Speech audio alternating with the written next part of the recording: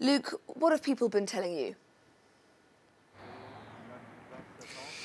Well, as we've seen over the last couple of days, we saw arrivals coming from around Mariupol, from down south in Russian-controlled territory, but even the stories that they had to tell us was nothing like what we heard of those coming out of the actual Azovstal steel complex. 5 buses arriving yesterday, highly anticipated convoy with over 100 people on board, 69 of them, we were told, from the Azovstal complex. They were pale, almost empty-eyed and extremely frail-looking. It seems to be quite obvious they were in shock, but don't listen to me. I think we can listen to what one of them had to say to us after their arrival. Let's take a listen to what they had to say.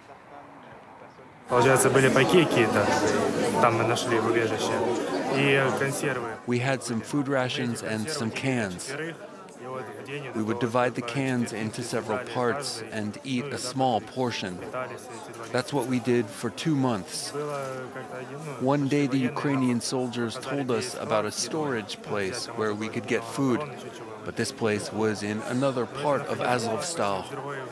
The next day we left the shelter. We tried to go back and forth. It was really scary. We ran to this storage place under the Russian bombing raids that were falling very close to us. It was the same with water. There was very little.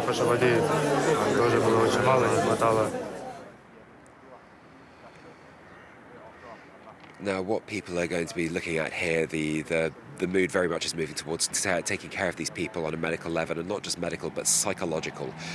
We were speaking to psychologists who were on hand for the arrival. They were saying that the danger was one of a psychological collapse almost, because it's when they get to this safe territory, when they reach safety in Ukrainian-controlled territory, that the pressure comes off, and it's at that point that there can be what they call the state of psychological collapse. So they are being looked after very closely indeed.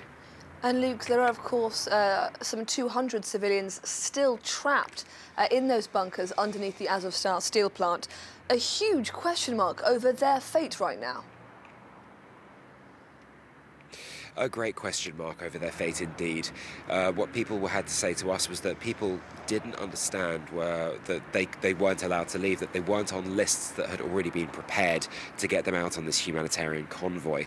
Now, Ukraine's Deputy Prime Minister, Irina Vereshchuk, was on hand yesterday. She spoke to the press at length, saying that she was certainly thanking Volodymyr Zelensky for his efforts at putting this ceasefire forward, but also saying that it was proof that a ceasefire and a humanitarian corridor could in fact work. That is the major issue moving forward, to try and repeat projects like this, to try and get other people out of Russian-controlled territory where they're trapped. It's specifically in Mariupol, where she said that there were tens of thousands of people still stuck in what remains of that city. Now, Luke Shrago reporting there live. Thank you very much.